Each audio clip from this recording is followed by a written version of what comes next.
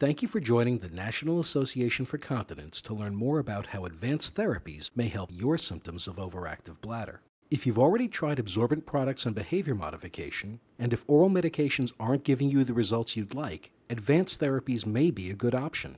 They're not as well known as oral medication or surgery, but they can be very effective for many who suffer with OAB. These are usually for patients who haven't responded well to oral medications or other treatment methods, as well as for those who've discontinued their treatments because of unwanted side effects. If that's the case for you, there are a number of options your doctor may discuss with you, including injections for bladder control. One of these is a medication that's more commonly associated with cosmetic treatments as a way to avoid wrinkles. It causes temporary nerve paralysis, and that same property is what makes it a potentially effective treatment for OAB. For many patients, it can reduce the strong need to urinate and minimize or even eliminate wetting accidents.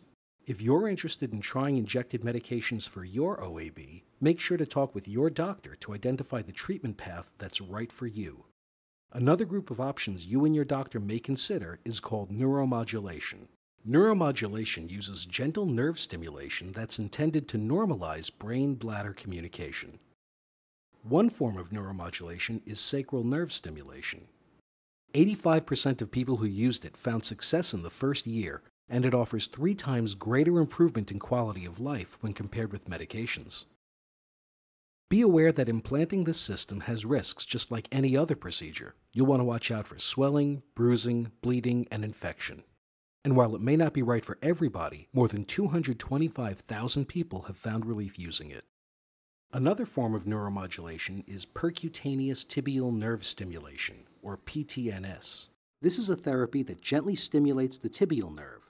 That's a nerve that runs down the back of your leg all the way to your foot to restore bladder function.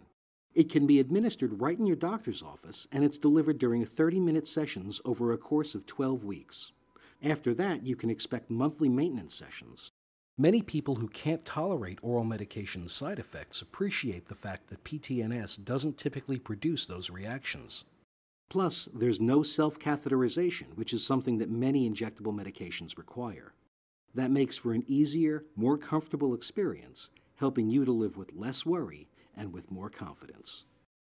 This video has been brought to you by the National Association for Continence. Visit us online at nafc.org to learn more.